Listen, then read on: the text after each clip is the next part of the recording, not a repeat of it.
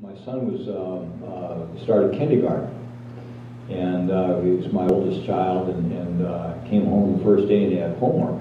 I said, "You got homework?" And I thought, what a mean teacher. First day in kindergarten, he's got homework. He goes, "What do you got to do?" And he goes, "I got to do a craft with you and Mom." You got to do a craft. He goes, "Yeah." But what kind of a craft? Anything we want. And his teacher was brilliant because she made homework a family event. And the next thing we were doing is we were reading books together as homework. We had to read a book to my kid, and my daughters came along and did the same thing with them. But my mother passed away already, and so I thought, well, we'll go to the library and we'll check out a book on Native American crafts, and we'll make dream catchers. I don't know if anybody's familiar with dream catchers or not, but it's kind of a neat little thing.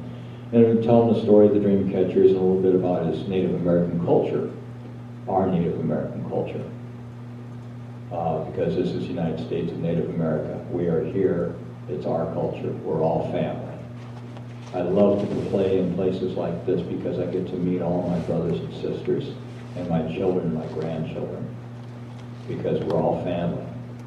And the flute kind of cleared up an awful lot of that. The end of the flute is a circle, like there's a sacred hoop Native Americans have, and that's life. No beginning, no end. These little girls, they're with their mother. We think about their children and their grandchildren, and we take care of the earth for them, and the air and the water, because we're Americans, and that's what we do. These folks, you folks out here in rural America, that's what you've done since forever. Since your ancestors came from Europe, they took care of the land and the earth and the water. And all the people inside that circle are family.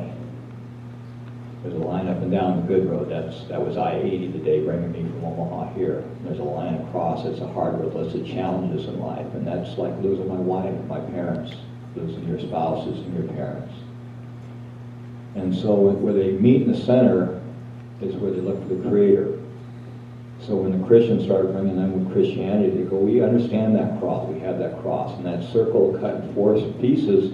One circle, part of that circle was red before Columbus ever came here, before anybody else had ever come here. One part of that circle was red for the Native Americans, but also for the blood of our ancestors.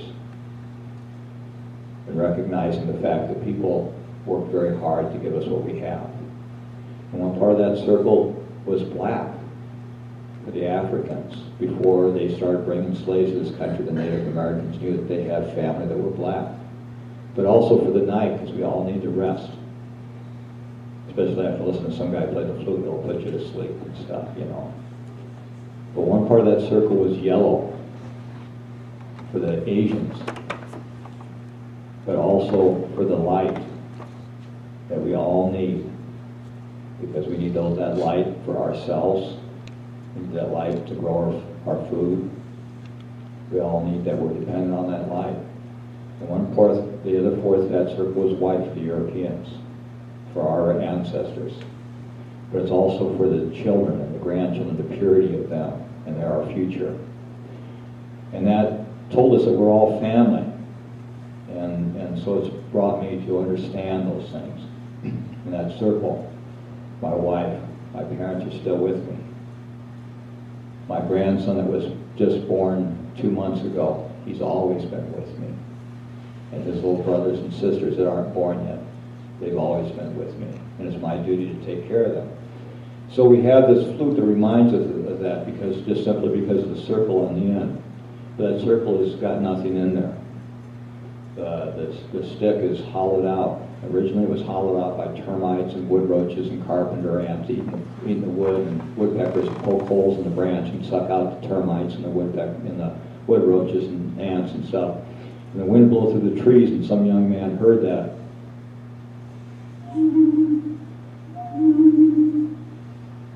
And he saw that branch and figured out how to make a flute. So we learn from woodpeckers and from carpenter ants and from termites. Everything in nature teaches us things. So we've got to remember, we've got to keep teaching things. But the first time the young man took that branch and he put his wind into it because he wanted to make that song, he blew too hard and it sounded awful.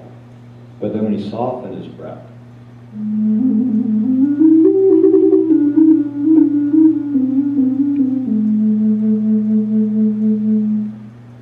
sounded beautiful, and you realize that people wanted to hear that. And you realize that when I keep my voice soft and talk to people, they'll listen. Even when I'm wrong, they'll listen. And they'll respect me. And if I'm wrong, they'll help me. But when I raise my voice, I forget. And people don't want to hear that. They won't respect me. They won't listen. But since we're all family, when I keep my voice soft, one of the things I remember is that we're all family. And if we're all family, I love everybody here. I love everybody out there. But when I raise my voice in anger, I forget that I love you. And then things kind of go to heck, and people don't listen. So the flute reminds us to keep our voice soft and we'll be able to work things out. And sometimes we'll, not everybody's going to agree with me on everything. My wife didn't agree with me on everything. Those little differences are okay. It's okay to be different. It's okay to be a little peculiar once in a while. It doesn't mean we have to get angry. It's okay to go to a different church. It's okay to belong to a different political party. It's okay to have ancestors from a different part of the world. Those are okay. And we keep our voice soft, we'll be able to work out those things. So when you hear the flute, remember those things. Just remember it's okay. And remember, I love you. And remember, remind me if I get angry to keep my voice soft. Because I'll forget that. Except, if you're at a game, sometimes the refs have trouble hearing and you have to raise your voice. Guys, you can yell at them. But other than that, that's it. Okay?